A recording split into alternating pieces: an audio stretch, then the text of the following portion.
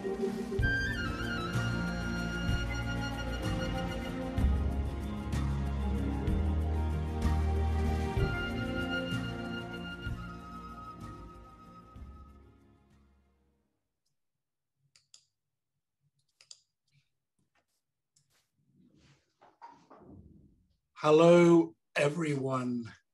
Welcome to our Jewelry Industry Voices webinar for this month, the month of May. Please feel free to use the chat box to connect with other industry professionals from all around the world. So good morning, good afternoon, or good evening, wherever you are. Thank you very much to all of you for giving us some of your valuable time today. Welcome back to many of you, but welcome for the first time to some of you as well. This is our gemstone community, friends and colleagues from the jewelry and gemstone industries from all around the world. We love to hear where you are. We love to hear what the weather's like wherever you are. Here in London, it's pretty miserable. And in fact, in the UK generally, it snowed in Scotland this morning, the first time it has snowed in May in UK in many, many decades. Welcome to Jewelry Industry Voices. This is the webinar series that is hosted by CIBJO and aims to bring us together to look at issues of interest in the jewelry business from the perspective of industry figures. We started this series just over a year ago on April the 22nd, 2020. It was a response to the pandemic, along with many other webinars that started around the same time. But it was a response in the best traditions of CIBJO under the leadership of Gaetano Cavalieri. It sent a message of positive collaboration and brought us together at a time of need. Since then, we have delivered 25 webinars. Today's number 26. We've had over 10,000 views, and we have an average of 440 views per webinar. I can see that we have 225 people with us today, and that's rising. So thank you very much for spending your time to be with us. We've also been very grateful over the months that we've been running these to receive so many positive comments from all around the world about the value and the knowledge that these events have delivered. So I just want to take a moment to thank you all, our guests, our panelists, and our sponsors for your support in this past year. Without you, our conversations would not have been as much benefit to so many during the past challenging years. Now, we expect this webinar to last 1 hour, or usually slightly longer when the conversation is fruitful. It is being recorded, and it will be available to view on CIBJO's YouTube channel by tomorrow. Let me get started by thanking our sponsor for today. We extend our gratitude to Veronica, Philippe, Patricia, and all at GemCloud for their support and collaboration as our technology sponsor. GemCloud is a Bangkok-based software company developing products specifically tailored for the colored gemstone industry. Founded by a group of gemstone and jewelry experts, they aim to transform the industry by creating so much value for each of their vendors that their businesses practically run themselves. So again, welcome to Jewelry Industry Voices. My name is Edward Johnson. I'll be one of the moderators today, and I'm joined in Tel Aviv by my colleague, Steve Benson. If I can pause for a moment. On behalf of CIBJO, GemCloud, and our panelists, I would like us all now to briefly pause and reflect on the many lives lost and impacted by the COVID-19 pandemic. Our thoughts at this time go especially to our friends in India and to the friends and family of our dear colleague, Jean-Claude Michelou, who very sadly this week lost his own battle against the virus. If I can ask you to pause briefly in reflection.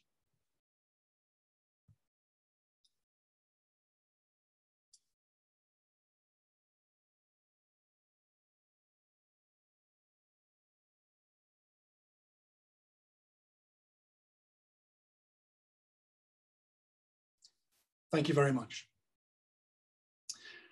Can I pass us on now and give the stage to President Gaetano Cavalieri to say a few welcoming words? Thank you very much, Edward, and let me thank all our panelists and friends and all those that are following us. Thank you for the fact that you are witnessing what we are doing, and believe me, we are making a lot of effort in order to spread out the voice of the industry.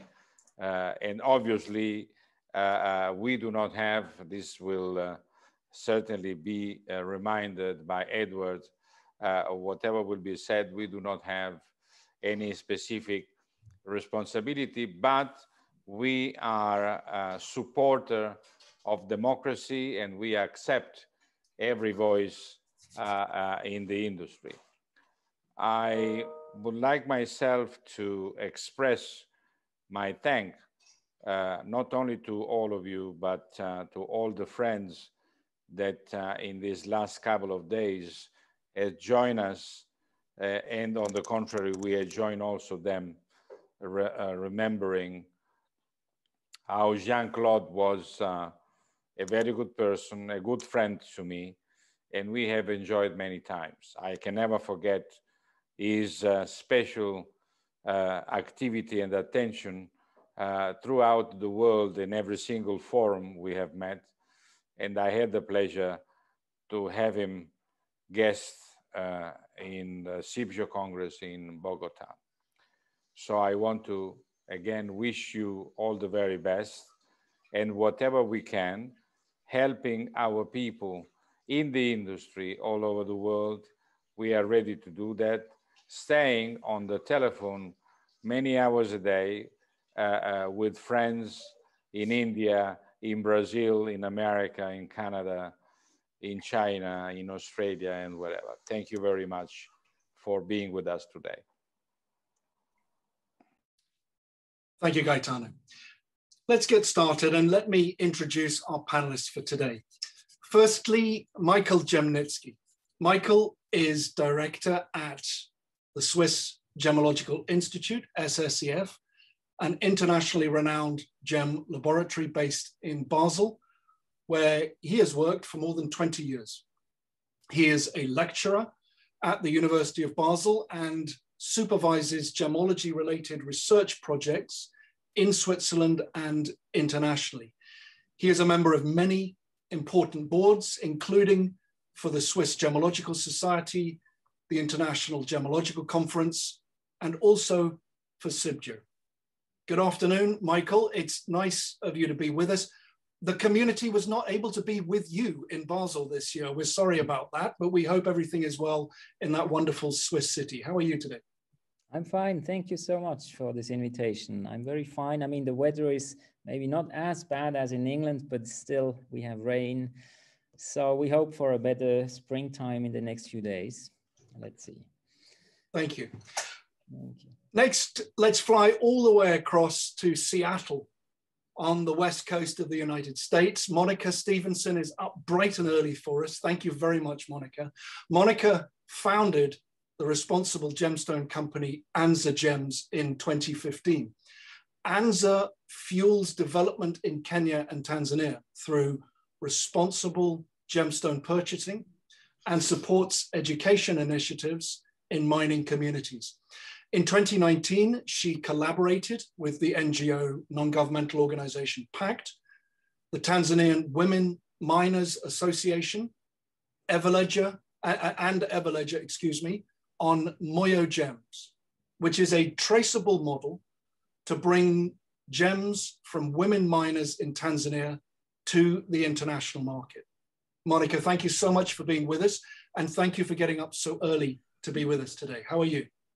Very well. It's my pleasure. It is early. It's actually light out now, so that makes me feel like the day is starting. So thank you for asking.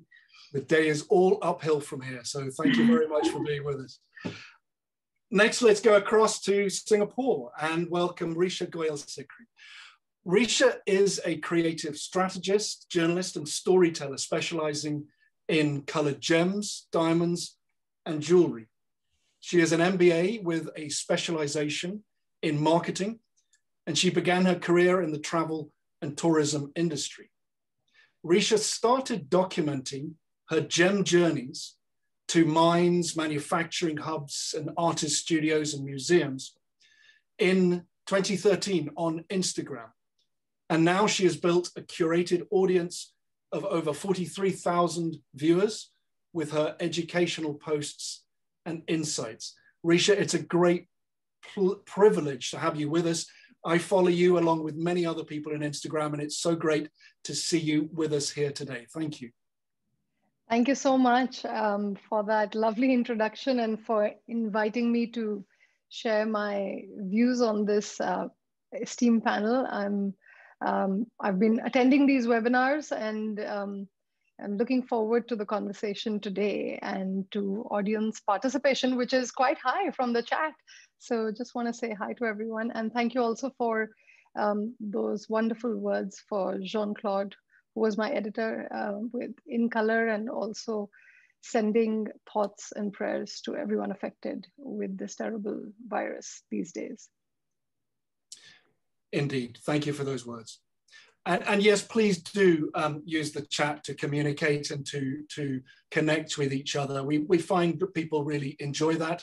We know that for some people, they say these messages pop up on their screen and it's distracting, but on balance, we feel that it's nice to be connected. Last but definitely not least, we turn to Dr. Ashton Stewart-Carter. Ashton is a pioneering consultant who has been at the forefront of responsible sourcing and corporate sustainability for more than 25 years. TDI Sustainability, the Dragonfly Initiative, the advisory firm he is the CEO of, is the driving force behind the Colored Gemstone Working Group, which is a group which unites leading brands and mining companies. The group has supported two important projects launched online recently to drive positive change within the gemstone supply chain. Firstly, the Gemstone and Jewelry Community Platform, and also Sibjo's own responsible sourcing toolkit. Ashton, good afternoon to you. You're off in the beautiful countryside of the Cotswolds, I believe. Yeah, hi Edward, yes, good afternoon. And unlike where you are, it's very sunny here. It's always sunny in our part of England, but very good to see you all and to be part of this panel. Thanks for inviting me. You're welcome. Now today, we're going to go back to our roots, back to the roots of the colored gemstone trade, the origin, the places, the environments, and most importantly, the people who were the first step in bringing gems out of the earth and starting them on their journey to the sales counter. These people and places should be the first to benefit from the resources they have. Sadly, as we know, that is not always the case. So today we're discussing the challenges and the opportunities in gemstone origin and in using gemstone origin, both technologically, but also scientifically, and also within the framework of the growing areas of sustainability, traceability, responsible sourcing, but also importantly, in marketing and sales to the consumer. When we're determining origin, we want to think about that from the starting point that the industry, the colored gemstone industry, has been determining origin for quite a number of decades already. The science and the practice of gemmology started as a discipline to identify and characterize gemstones in the early 20th century. Since the 1980s, developing scientific methodologies to determine either geological or geographical origin has grown in importance. So, Michael, I'd like to turn to you as the gemologist and the scientist in the group. Can you tell us about the history of origin determination from a gemmological and scientific standpoint, and why it has traditionally been a very important tool for the gem trade? Yes, for sure. I mean, as you said, actually, the beginning of gemmological lab work and testing was rather characterization. So let's say the culture pearls coming into the market in the 20s of the 20th century, or synthetic stones, which were mixed into parcels of natural stones. So that was a traditional type of work where already scientific equipment was necessary and used. And as it is obvious, since about the 80s, the origin determination has become a task for labs to give an independent assessment on origins. I mean, the origin of a stone has played a role since many centuries, I would say, because historically some mines were relevant and important and highly regarded. And it's always these kind of labels which played a certain role in the trade. This is a very old kind of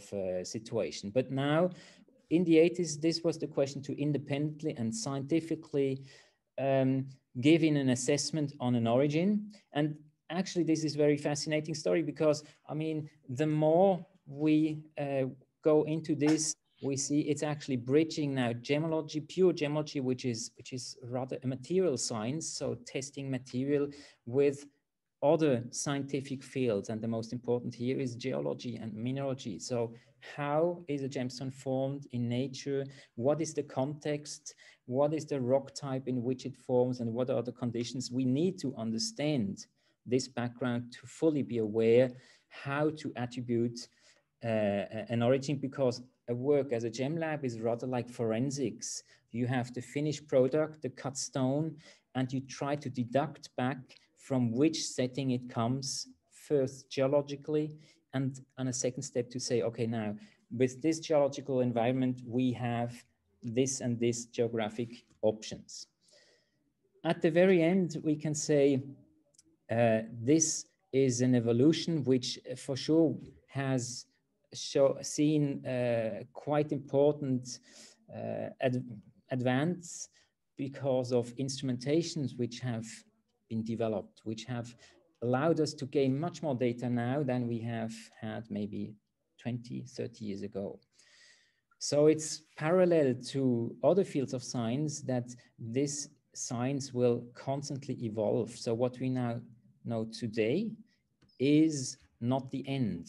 Our knowledge scientifically will go on, and it's actually helpful for us because also the challenges are getting more. We have more deposits coming. We have more questions, where more stones also, where it's required to give an opinion on the origin.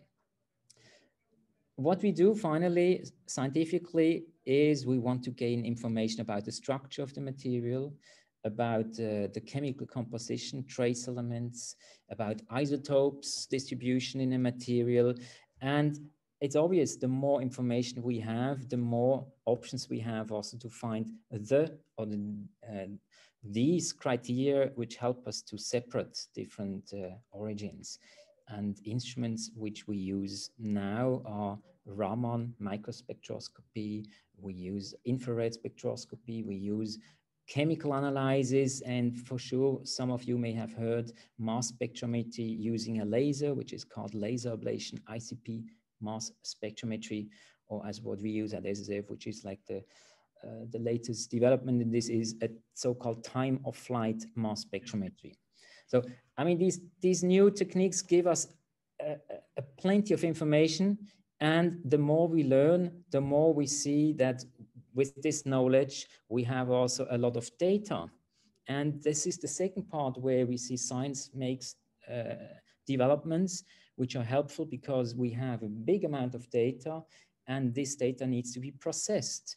So the term which is now quite obvious is machine learning, or some use artificial intelligence, which I would say is not really the right term for this, but it's supporting computer software and statistical algorithm which help us to deduct even more clear criteria to make origin determination. So what you see is actually what started with a very simple tool of microscopy now is getting more complex. Still, and I think that's the beauty of also my job here in the lab, is at the very end, the microscope is still key. So looking into a stone tells you a lot, tells you a story about treatments, tells you a story about also the origin. So you cannot expect to have a black box, you put a stone inside and you get a result and everything is done. So it's a combination work. It's finally an interpretation work needed. And that's why an expert will come to an opinion finally of an origin. I mean, this is in some cases very straightforward. In other cases, it might be not so straightforward. But I think this is as it is. Maybe we can also say origin can be understood also a little bit on a wider range in terms of a historical origin. So at some point, as we do on pearls, we can also test the age of the pearl and say, okay, this pearl, the origin historically spoken, can be proven. It is a historical pearl or it is a very recent pearl, and the story which is coming along is just not fitting with our data. Yeah, sorry. No, that's fine. Thank you. I mean, what of course is important to understand here is that the information that you can gather can support in telling the story, whether it's the origin in terms of time or the origin in terms of when it started its journey in the supply chain. Yeah, absolutely. And you have a service called GemTrack. Tell us briefly, if you can, a little bit about that and how it fits into the availability to start that storytelling option for people selling gems and jewelry. Absolutely. I mean, the normal procedure and normal service is just a gemstone report where we just give our opinion on an origin. Now, GemTrack is a different kind of view, because here we track a stone, the journey of a stone throughout, let's say, the trade. And it can start with a rough stone, which we need to see at this stage. And it comes back as a cut stone, and we can compare the data and the observation, and we can actually confirm, yes, it is the same stone. So this can happen several times. Even if the stone is later then set in a jewelry, we get back the item and have a look into it. And as we have all data always available of each stone, we can actually track it throughout this whole chain. And important, we can and we do issue a document, a tracking document, which then can be integrated in whatever other tracking option you use, whether it's a blockchain or just a gemstone management system, doesn't matter too much, but we actually scientifically can track it through this whole process. So that's right. The SSF GemTrack. I mean, similar solutions are offered by other labs because it's obvious our scientific background, we can do this. Thank you for that. Now that we've heard the gemmological, the scientific reasons and the importance of origin determination, I'd like to turn, Ashton, to you. Why is knowing where the gemstone comes from important in terms of sustainability and responsibility? And is it possible to separate origin from traceability? Thanks, Edward. Yeah, so you're right to point out that traceability of origin in gemstones and all materials used in jewelry, in fact, has become more and more important. You just have to look at the slew of traceability schemes emerging that are linked to responsible sourcing to know that. And for sure, all our clients and partners across the sectors that we work in are focusing this year on how to get greater visibility up their supply chain. I think it's been made important because of risk management. And I'll come back to the implications of that in a minute and maybe later in the conversation. And in particular, conflict minerals, emerging way over a decade ago, two decades ago, when we talk about conflict diamonds. But this phenomenon, this concern about conflict minerals, has really set us on the path we're on now on traceability. And as we know, conflict minerals, which are predominantly tin, tungsten, tantalum, and gold, are not gemstones at all. But that hasn't stopped the responsible sourcing movement from coming into the gemstones area. And the thing about conflict in minerals, although it implies a social phenomenon and interruption to a desired social state, people want peace, and conflict is undermining that peace. The legislation that has arisen around it and the regulations that have arisen around that, although laudable intent to stamp out conflict, are all place-based, by which I mean that the lawmakers, when putting pen to paper, defined a conflict mineral as a particular part of the world, in Africa in particular. And conflict diamonds too, of course, are strongly associated with certain countries. So in fact, the de facto standard setting organizations such as the OECD, they intend and take great pains, in fact, to clarify that we should think about the actual impact on the ground, the risks that they want us to avoid or to mitigate, and put in place good practices to mitigate. They tend to kind of push us towards certain places, certain countries in the world, and that idea is hard to dislodge. So when brands are sourcing and looking at traceability, the temptation is to look at place, and very often whole countries. So witness the idea of conflict affected and high risk areas. This is supposed to be about areas within a country, but if you look at the tools that are used to enable risk managers and supply chain managers to conform to the certain compliance requirements, they color whole countries with different shades of red to green. So yes, traceability of origin has been made important, but there's a risk here of unintended consequences if we're not careful, because the risk-based nature of traceability standards is designed to seek out risk, and so risks they'll find, but they don't balance that with the benefits. And so we tend to get, if we're not very careful, an imbalanced picture of the state of production or the conditions under which gemstones are produced, and we don't get the context. And the temptation then is to exclude small businesses from the supply chain rather than find ways to include them. Yeah. So what we really need from traceability, I think, in the next, as this movement kind of matures, is first of all, we need to be more precise. We don't want to label whole countries a certain color of risk. We need to understand the operating practices of specific businesses within the supply chain rather than exclude them de facto. And we need to understand the context of the economic, political, social, environmental context. And this would enable good decision-making, but it's clearly a difficult thing to do. It's currently expensive, and some of the technologies we hear about may reduce that cost. And it needs a little bit more sophisticated interpretation downstream in the supply chain to how to understand that risk. So yes, it's important, but at the moment, the tools that we have are a little blunt and need sharpening if we're going to really enable and create value for the supply chain. And if you talk about the tools, we have tools, but they're a little bit blunt. What tools, i.e. what systems at the moment are working best, in your opinion, to determine origin? And I'm thinking especially the tools that are appropriate for the vast number of small and SMEs that are predominating in this colored gemstone supply chain.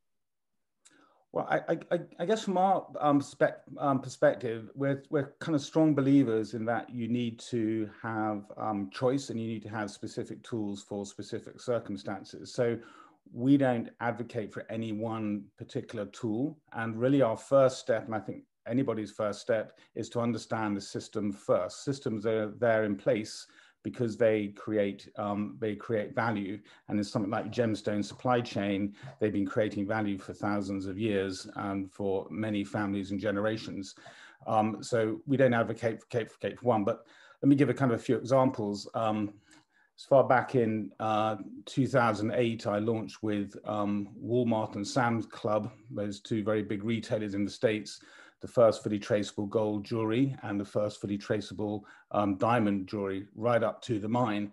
And that was based on a quite sophisticated technology platform, you know, precursor to the blockchain platforms that we'll hear probably from Monica as well. And that was appropriate for that particular supply chain because Walmart has quite a lot of heft in the supply chain and the resources to do that.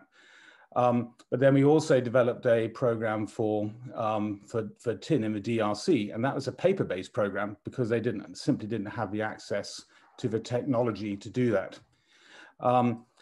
You might not know, we also have, I also have my own jewelry company called Macau, co-founded with some of my friends there. And there we have a direct relationship with mines in Honduras. So they're allowed to have complete control over the supply chain. And that's another system. And our work with small scale gold miners in East Africa, there we are looking at blockchain as well and seeing how we can figure out the business case to make that work. So I think, you know, my kind of message there are that first we need to understand the system, and then we need to look at the technology and the different apparatus that you can put in place to augment that system rather than undermine or disrupt it. And there are different options which are appropriate for small producers as well as large producers who might have the technology. And one thing we've got to avoid, especially with colored gemstones, when most, if not all, are small producers in one way or another, is the risk of excluding small producers from that supply chain. Thank you, and that's an appropriate point to bring in Monica. Monica, with Moyo Gems, you've developed a fully traceable supply chain for the gemstones that you sell, and it's a very inclusive supply chain going direct to the women in Tanga in Tanzania with the TAWOMA, the Tanzanian Women's Mining Association. Tell us more about how you've done it and why it is important for the women, but also for your customers and the obvious end consumer as well. Absolutely. And first of all, I have to point out that Moyo Gems is a collaboration. And you mentioned a couple of the partners when you introduced me, and there is absolutely no way that I would be able to do this strictly on my own with my company, Anza Gems. We also have Stuart Poole of 1948 is a gemstone trader partner. Emmanuel Piet in Paris just recently joined us as well, so that's exciting. We partner with PACT, international NGO. Christina Villegas is on this chat. She has already commented a little bit about what they do. They're worldwide with really extensive artisanal mining programs all over the world. And we also, TAWOMA is a huge partner for us, the Tanzania Women Miners Association. So it's a really unusual partnership in the jewelry industry. Hopefully we're seeing more and more collaborations where we're all sort of playing to our strengths. We provide the commercial part of things, but PACT and TAWOMA provide a lot of the assurances and the background work and the scaffolding that enables us to do what we do.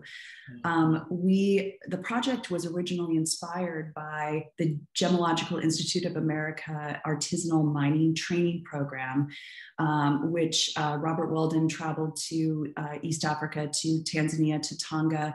And the TAWOMA group was chosen. They worked with PACT, and the TAWOMA group has strong leadership, great work on the ground with about 3,000 miners across the country, but they focused on women miners in Tonga specifically. And when I heard about this program after they had been back to visit, after they had done the original pilot, and the women were excited, they were energized, they finally knew more about what they were digging out of the ground. It's incredibly hard work, and they suddenly had some visibility into how they can sort and a little bit of insight into market value. So we decided to take it one step further and actually bring a sustainable international market to them in their villages, and not just buy their gemstones, but actually kind of scaffold and empower them to kind of participate more fully. So in order to do that, we developed a program with the women in conversation. We heard their challenges. We tried to understand what it was that they would want from a market, not what we think a market should look like for them. And we, building on that GIA education, all of the miners participating needed to be members of TWOMA. Most of those are women. There are a few men who are members and who are able to participate in the program as well. It's kind of about gender equity. We asked that they complete the GIA training. They also were able to attend free occupational health and safety training conducted by a Tanzanian engineering firm in their villages for free before the first market day. We also wanted to move towards kind of a craft, CRAFT standard for gemstones, which had only been applied to gold up until recently. And in order to do that, we wanted to kind of introduce this idea of legality as well. So we made sure that the women were all licensed by the Tanzanian government for their mining claim. All of those licenses were checked against the regional mining office by PACT. So this is where our partners all come in. TWOMA knows who the miners are, where they're from, what they mine. And so the way the market days work is I sit at the buying table with a Tanzanian export broker. I sit across from the miner, usually women, who has a local broker representing their interests. And they, we negotiate, I see their gems, we negotiate. If there's a transaction, I actually pay the woman sitting across from me, and she's getting, keep in mind, this is radically shortening the supply chain. She's getting 95% of the export price, and she turns and she pays her broker the 5%. So this is a really incredible shift in terms of the power dynamics of, like, she now knows her value, what she's worth. She's able to negotiate with an international trader. And then we have done interviews with the women after these market days, and they're getting 3 to 10 times what they would normally get from a local broker. But the interesting thing is because we radically shortened the supply chain, the side benefit is I know exactly who this gem is from, and we know what the beneficiation is for this transaction. And you know, 8 to 10 times the value, that's an extraordinary amount. 3 to 10 times, just to be 3 to 10, sorry, yeah. 3 to 10. And you also, in the program, you incorporate a blockchain element into it. Now, blockchain, of course, is that buzzword that everybody's been talking about for a number of years now. Now, how has this worked out in practicality, in on-the-ground solution for you? And the bigger question, is blockchain the solution for the gem industry to provide full traceability from your experience? So because we have this incredible transparency, right? The gem is no longer changing hands 7 to 10 times before it leaves the country, and losing that traceability kind of with each of those transactions. Why not take the additional step of actually documenting this through blockchain? We were very fortunate that early on, Everledger approached us using the provenance proof platform to actually be a part of this and participate actively. A few years ago, I think people would have said that it would be impossible, like complete full stop, not possible to trace artisanal gemstones from the mine to the consumer. And actually, I have to say, like, that it is actually possible. So the way this works is they have sent a representative to each of the market days after the first market day, which their technology wasn't quite ready yet. But after that first market day, there's been a representative. Thank you, Monica Gashui, by the way, if you're on this at all. The representative will photograph, it's a geotag photo, and record all of the details of that either gemstone or parcel. And that gets uploaded, depending on the the actual connectivity, right, which is a big challenge, but that transaction is recorded at the time of purchase at the market day, and then those assets can be transferred to me, where I have all of my gems cut in the US, so it's a very traceable. Everything is assigned a very specific number that maps back to that miner, so it goes through this process. And then ultimately all of those assets can be transferred, to each player in the system, and then finally to the consumer. Right. The practical application of that is a little, we do a good job, I think, of telling our story and that traceability. So not as many people have asked us for that actual, blockchain transfer of assets until recently. And Risha, can I turn to you and bring you in, because your work has focused on industry issues, your writing work and your journalistic work. But as we can hear there from the previous three speakers, and especially from Monica, there's a movement to go direct to the consumer and to shorten the pipeline, as Monica was saying. So you work with a lot of gem dealers, and how can they stay relevant in the conversation? How can they add value? Well, thank you for that question. I mean, I work as a journalist and a storyteller, so not specifically with any particular segment in the industry. Now, we're living in an era of disintermediation. And when I look at these conversations that are happening in the gemstone industry, I feel, coming from the aviation and travel and tourism background, I feel a little bit like, been there, done that, bought the t-shirt. Because if we look at the travel and tourism and the aviation sector, 20 years ago, when after 9/11, airlines went from giving travel agents 9% commission on every ticket to 0% overnight. And at that time, the industry was like, okay, this is it. This is the end of the travel agent, because airlines are creating these online portals, and they're putting their inventory there. Consumers can just go and buy whatever they want to, and it's such a perishable commodity. Once that plane door closes, it's done. But that didn't happen. And it's important to look outside the industry to other industries and learn lessons from what worked in those industries. And why it didn't happen was because in some markets, airlines realized that, I don't have the domain knowledge. I might have the technology, and technology has always been, has always enabled disintermediation, disruption. And so when airlines landed up reintroducing sort of productivity linked bonuses and little contracts here and little contracts there.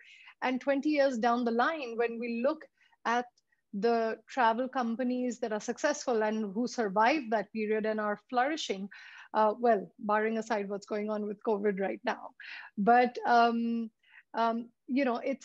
it's companies who were able to pivot, who were able to innovate, who were able to bring value. So to answer your question specifically in the context of the gemstone sector, it's, I would say, add value. I would say bring new things to the table, narrow your focus so that you can build your brand, specialize. And I think that innovation is the key to staying relevant, because and one key thing that happened in the travel and tourism sector, which is happening in the gemstone sector as well, is that travel companies went from being agents to becoming advisors and consultants and curators of travel experiences.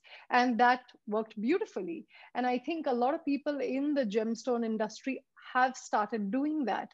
They are going beyond just providing the goods to actually working with jewelry designers on, you know, with this type of a stone, you're better off with a yellow gold or this, or you should set this in this manner because this will protect the stone, and are actually getting involved in the conversation.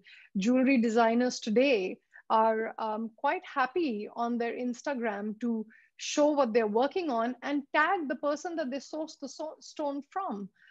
Because they're including them in the storytelling of what their brand stands for.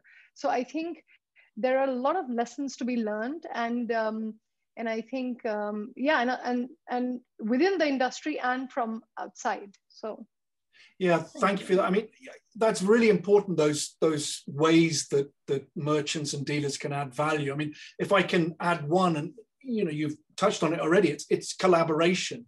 You know, the way that you work together as a collective to build a bigger story. And an example of that, you know, as Monica said, is, you know, the Moyo Gems is very much a collaboration between now 3 dealers, Piat having joined recently. Thank you for mentioning that, Monica.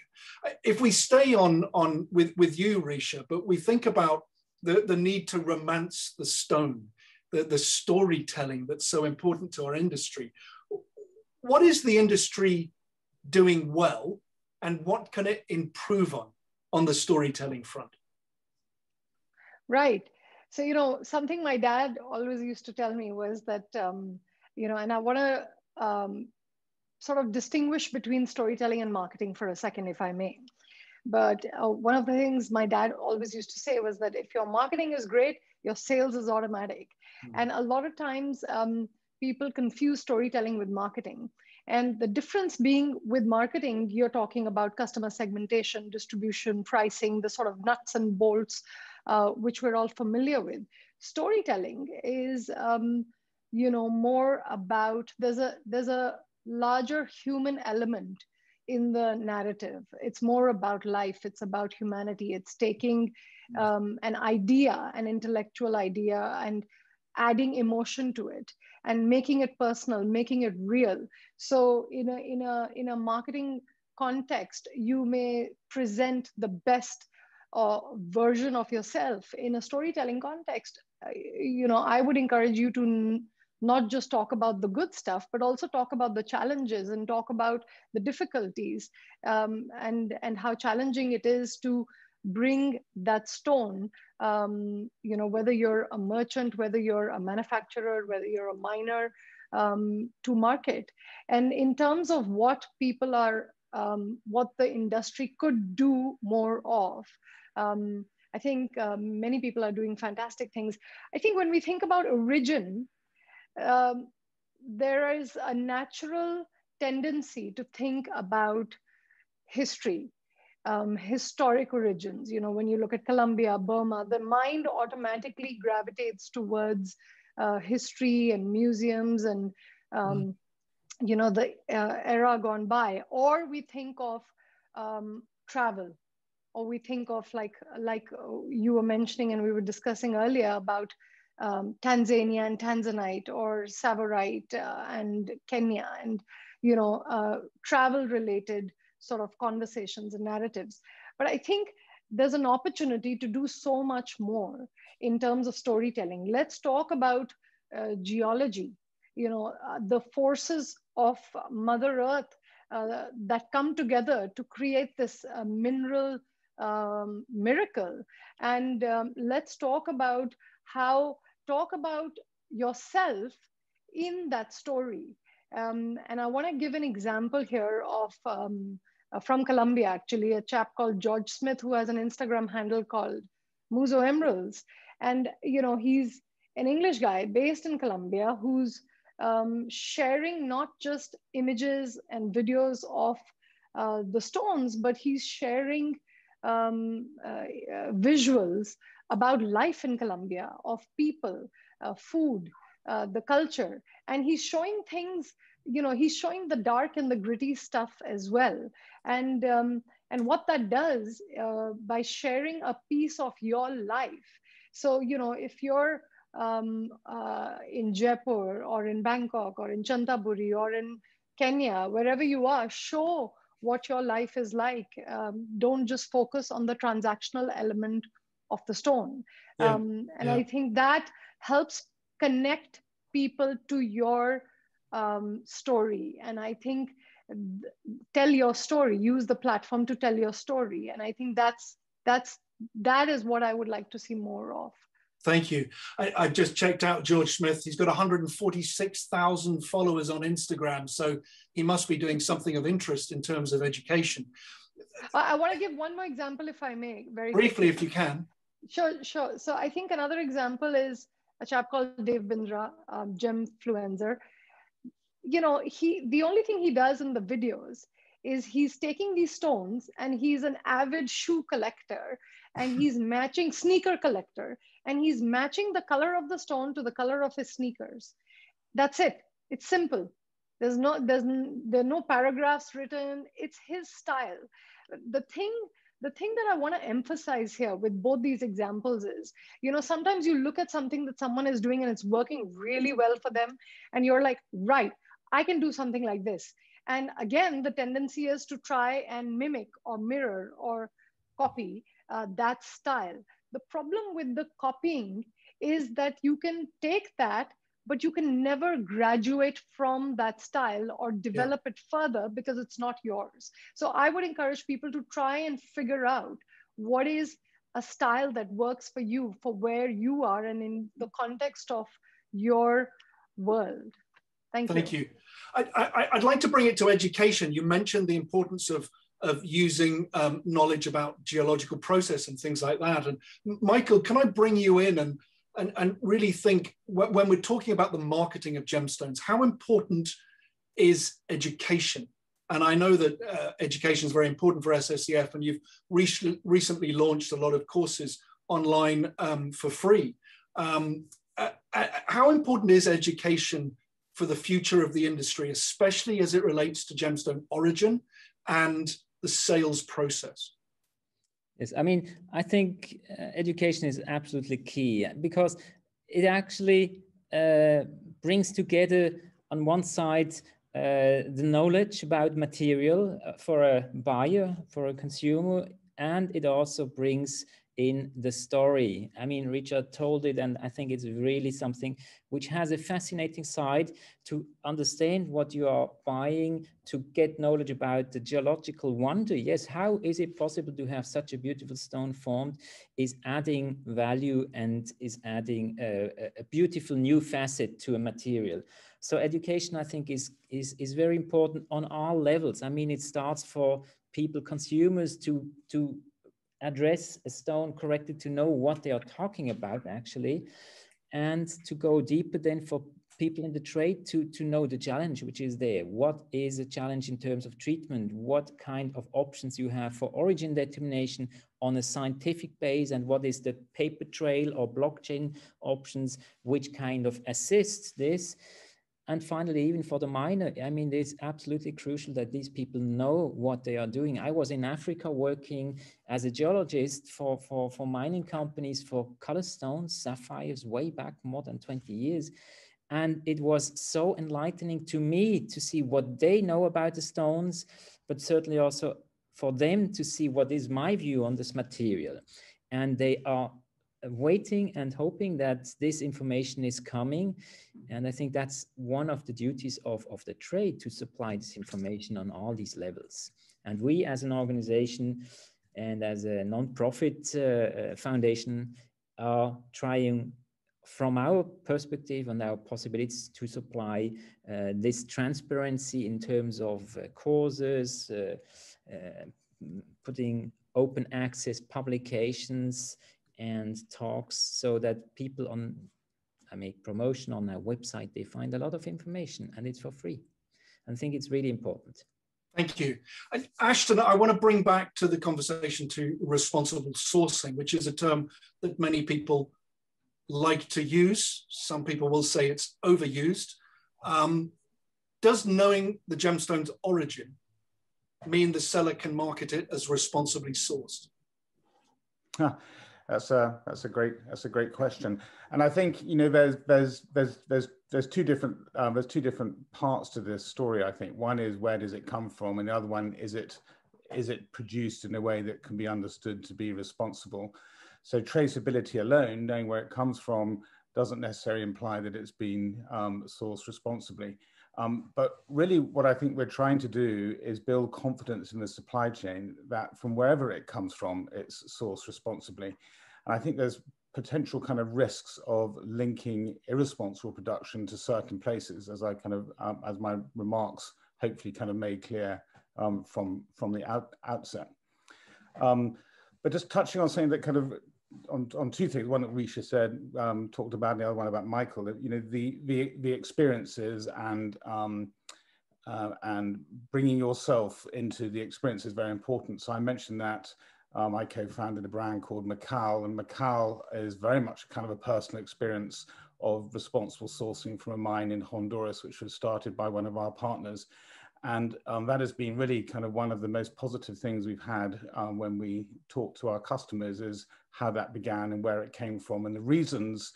And not just that, but also the challenges that we had. And that's where the education bit comes from, I think, is that customers are a lot more sophisticated, I think, than people give them credit for, and especially than they were maybe 20, 30 years ago. And they are inquisitive. And they know that sourcing things responsibly is a complicated idea, especially when you source from many different places, and they want to know more. So I think for those who are selling jewelry, being able to be part of that educational kind of process is also important, because people do want to know more, and they don't expect everything to be 100% perfect.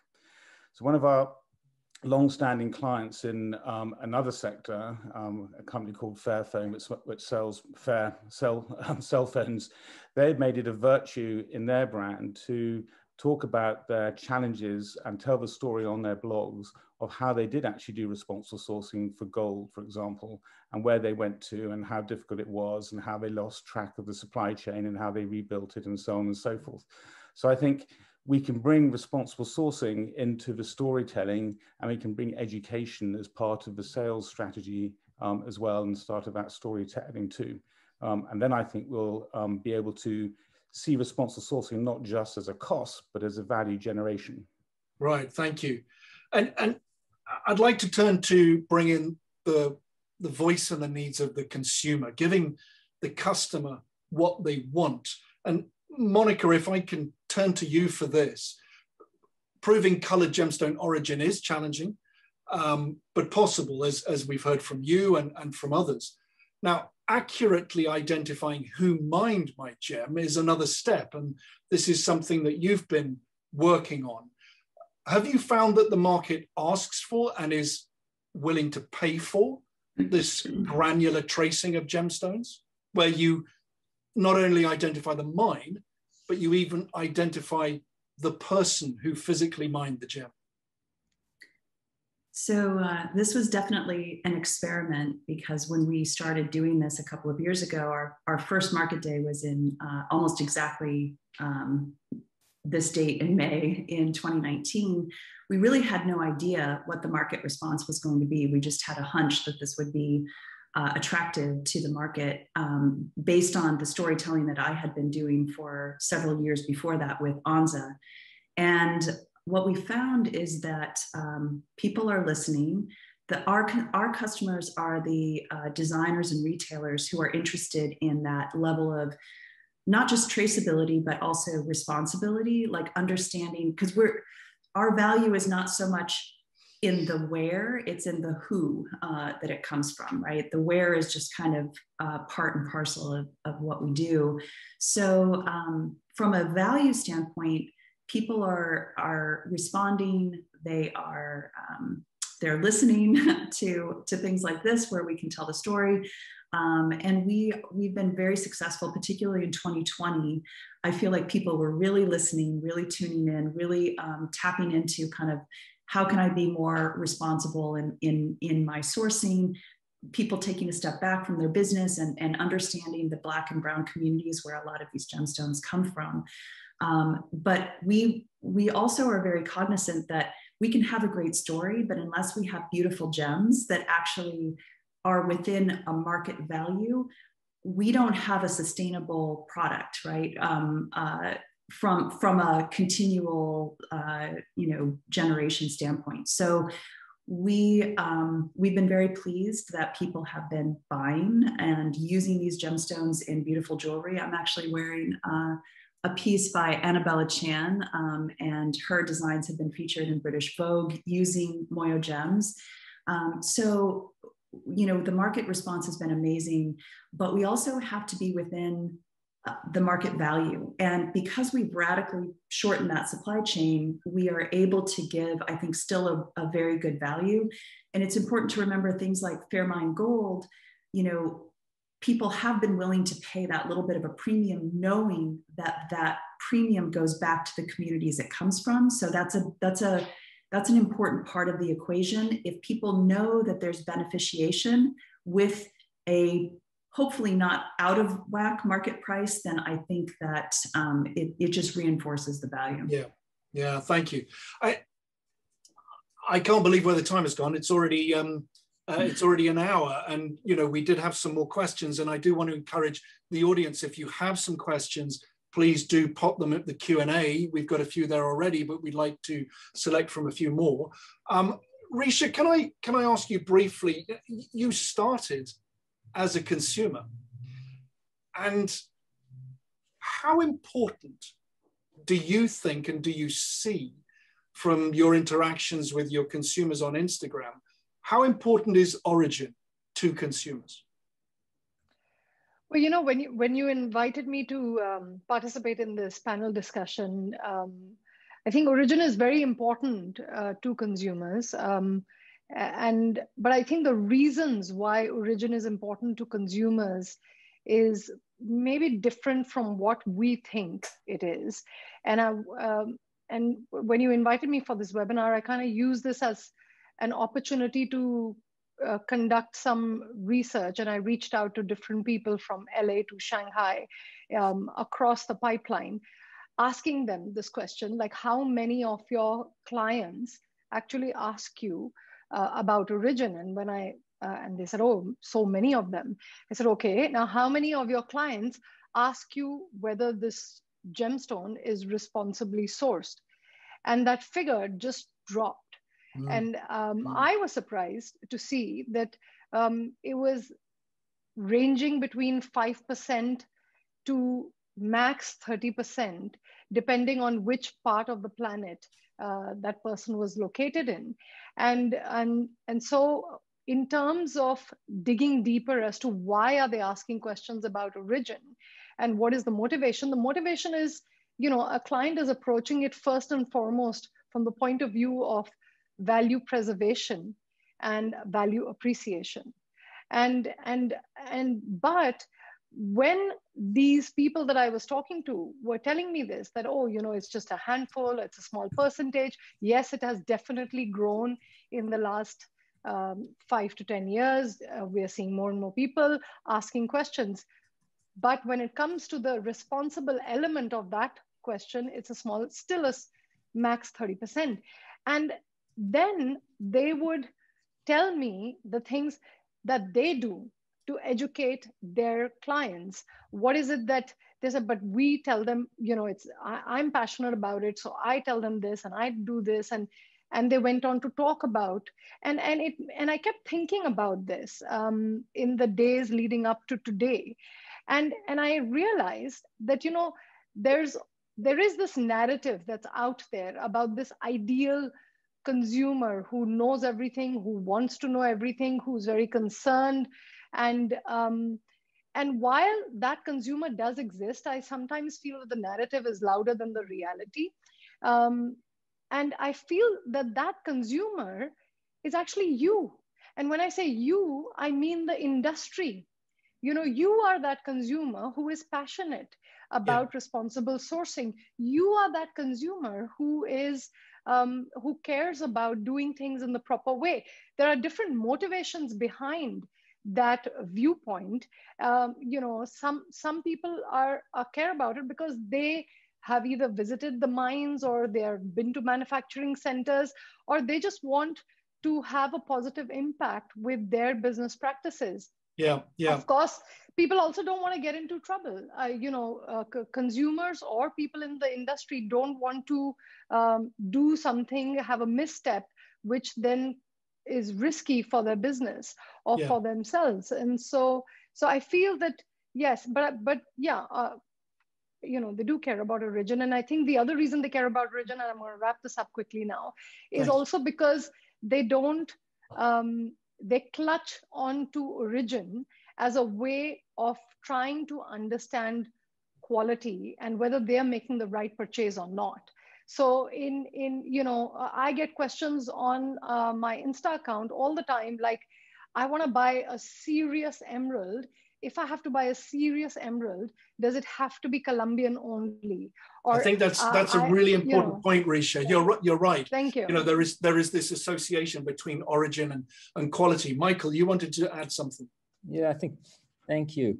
I think that's really very important points you mentioned, Risha. I would like to add another one. Actually, we have to see gemstones are not consumables. It's not something every year you have to have new ones and the old is gone. I mean, the stock of stones, the recycled gems is immense, is huge. And I'm talking now here about the really important rubies, sapphires, emeralds. I mean, these stones, they come from a place, but it is not feasible and possible to now trace it granularly back to who has actually found the stones. Origin in this concept is much wider, and we have to see at the very end, yes, there is a huge interest in the market from the consumers. And at the very end, I agree, it has to do also with value. It has to do with investment. And it might be a different situation if we talk about a citrine and amethyst, which is rather like it's once used, and when it's not anymore necessary, these stones are left out somewhere. What we see as a lab, and that's now our segment of the market, is mostly stones which are old in the market and recut and repolished since decades. And this material it's different to integrate. And I think tracking options like a gem track at least give you a journey through the trade. And we have seen the stone 30 years ago and we see it now again. So it's still the same stone. But how it was found, the claims about responsible mining, this indeed is not possible to make anymore. Okay, thank you. Now, we really have gone over, but I'd like to get some questions. But for final thoughts from each of you, briefly, and can I stress, please, briefly, quick fire questions to each of you in turn. And Michael, because your microphone's on and ready, I'm going to go to you first. Will the origin of a gemstone ever become more important in determining value rather than its aesthetic appeal? Which will be more important, the origin or the beauty? I mean, look at the reality. And I think the reality, and I'm talking about the high-end market where beauty is already given at a certain point. The material is beautiful. The origin has a tremendous influence on the pricing. That's true. And this I don't see to change because this is kind of where the market drives on this part. It is already there. Personally, and that's my personal opinion on this, I would always go for the beauty. Okay, thank you. Ashton, can I come to you next quickly? Is it the same question or you give me another question? Same question, quick fire to all of you. Will the origin be more important in determining value or the aesthetic appeal? Well, I hope it'll be the latter. I hope it'll be the latter, but that's what creates the pure value. And if we can also add on specific information how that's responsibly sourced, that'll augment the intrinsic quality of the gemstone itself. Thank you. Good point. Monica, can I turn to you? Yes, I would just like to point out that a lot of the lab systems that we've talked about, GemTrack, GIA has a similar program.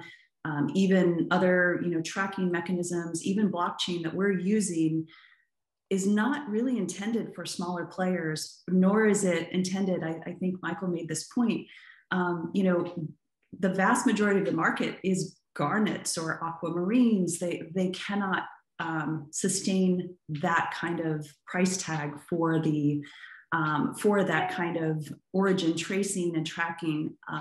So we need to really think about the smaller players in the industry. We need to think about the artisanal side.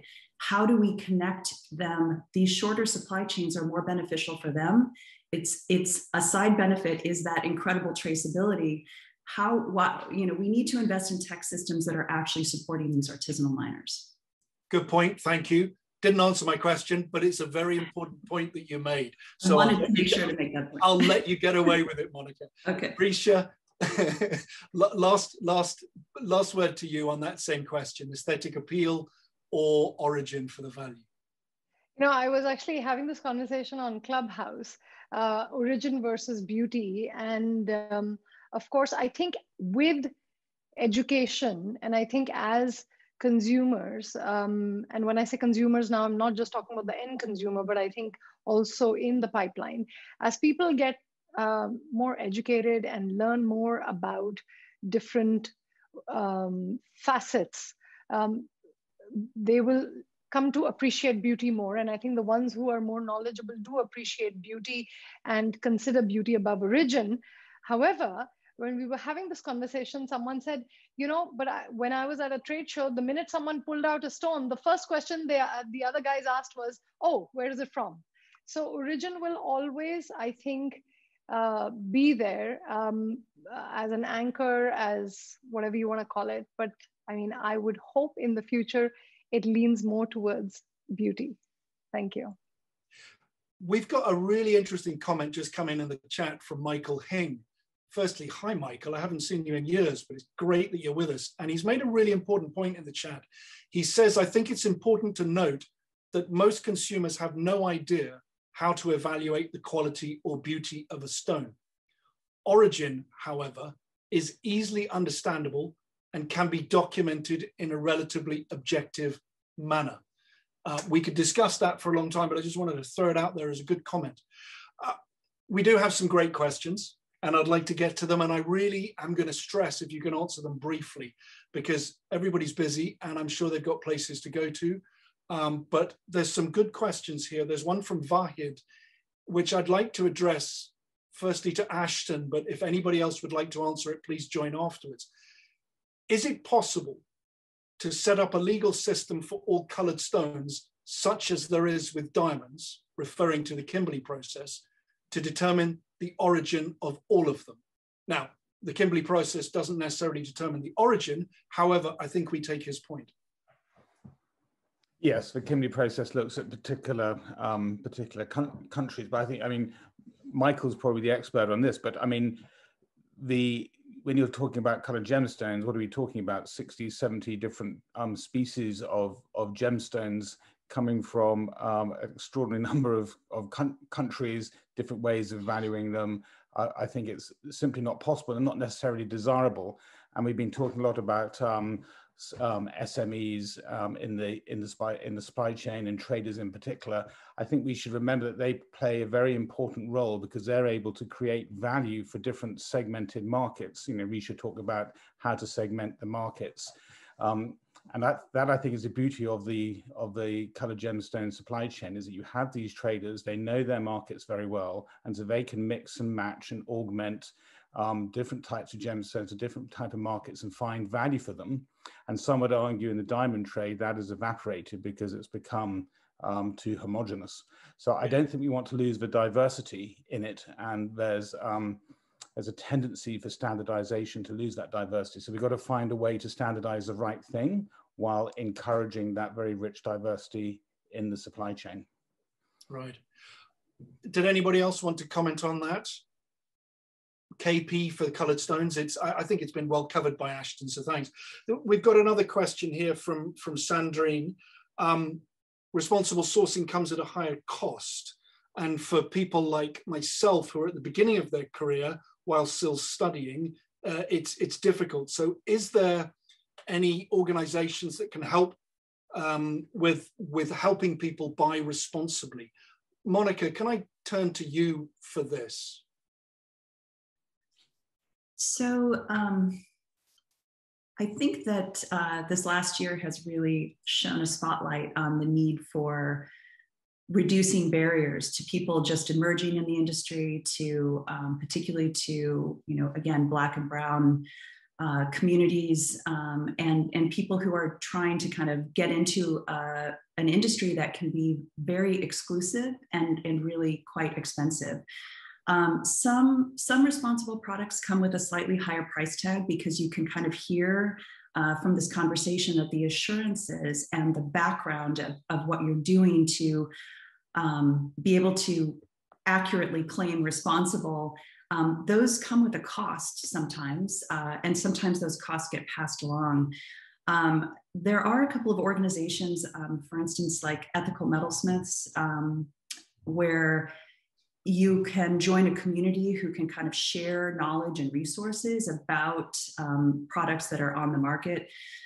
In terms of anyone providing, majorly discounted, a number of gemstone dealers that I know would be very happy to open their vaults. And if perhaps there's a way, maybe we can create a clearinghouse for some very discounted or even free gemstones for people who are emerging in the industry, because it is an expensive mistake when you're just starting out to invest quite a bit in a particular gemstone only to chip it or not be able to sell it. So maybe that's something to put on the list.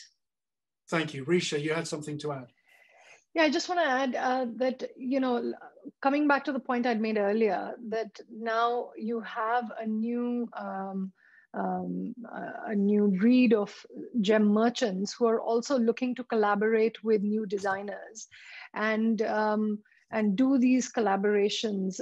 So I would encourage you, Sandrine, to connect with someone and work in a collaborative fashion rather than in a more traditional fashion where you're taking stones on consignment and then, and involve them in your storytelling as you're developing your brand. Ashton, you had something to add, please. Well, Jess, you were, you mentioned at the beginning and introducing that we've launched with some brands a free resource and community platform, which is both educational and allows traders and buyers and miners to connect. So I encourage you all to have a look at that. I've just put the URL in the chat and the Q&A. Thank you for beating me to it. To put the link in the chat. I also put the link in the chat to Sibjo's own responsible sourcing toolkit, which was very much facilitated by the Coloured Working Group and yourselves at TDI Sustainability. So thank you, Ashton, for that. We're at 18 minutes past. We could talk about this for possibly another hour, but I think we'll leave that to another day. We have had such great interaction from all of you, especially in the chat today. So when I finish in a minute after our endings, I will leave the webinar open for some time so that you can read through what's written in the chat, because there's a wealth of information, a wealth of links. I think you've all had, especially you, Monica, your PR agencies have been tapping out lots of different links in there to all of excellent resources. So thank you to everybody for being such a collaborative community and helping each other to learn what's going on here. I really appreciate everybody's time. Gaetano, I know you like to have a few words at the end. Can I please offer the stage to you, but can I also ask you to be brief? Thank you. Thank you very much. And I want to thank all the panelists. Really, I have listened in a very religious way, every single word you said, and for this, I thank you. Your contribution is truly important and massive.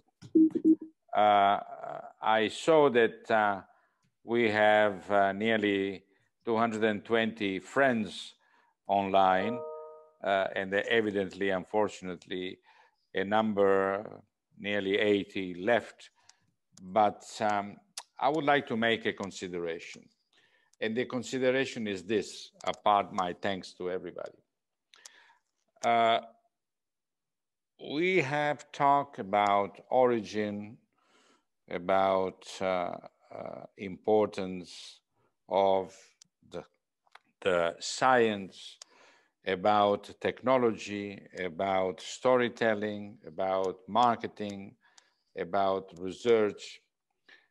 But there is one thing that I would like to mention, which is the human effect and the contribution that the human effect may have.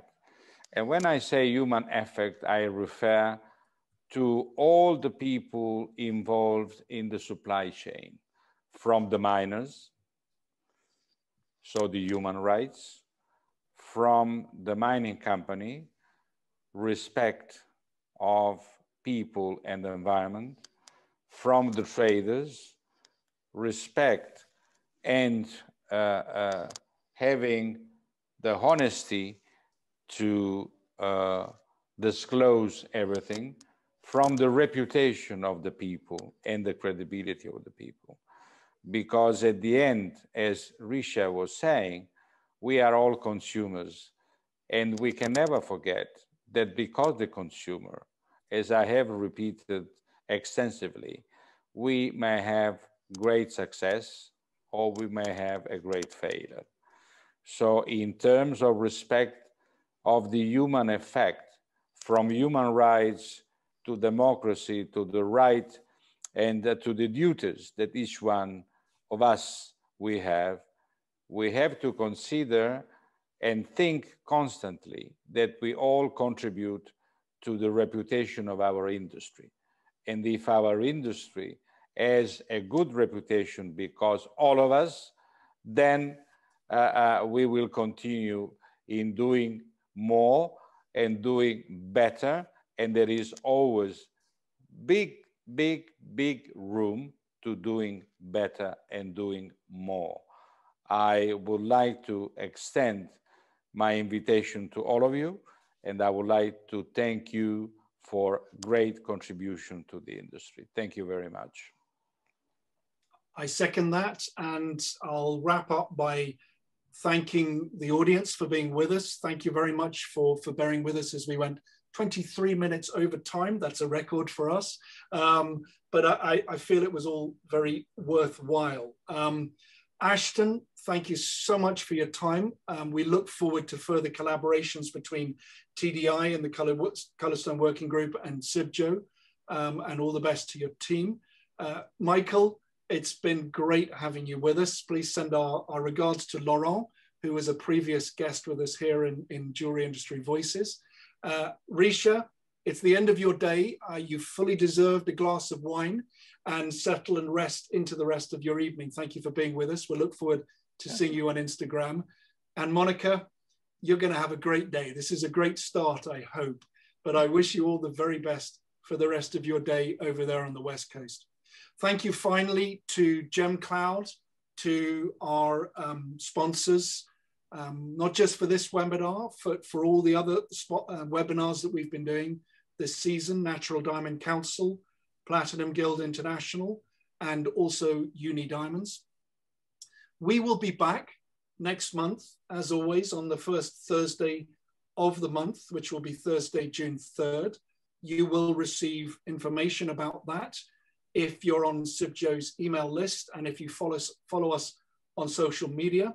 I can't guarantee we can get as many followers on our Instagram as Risha has and as George Smith has, but we're trying to build it all the time. So please like us and follow us on social media. So thank you to all the panelists. Thank you to you, the guests, for your participation. We'll see you next month.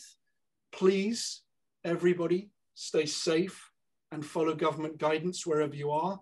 And as I've often said before, please take the vaccine when you can, if you can.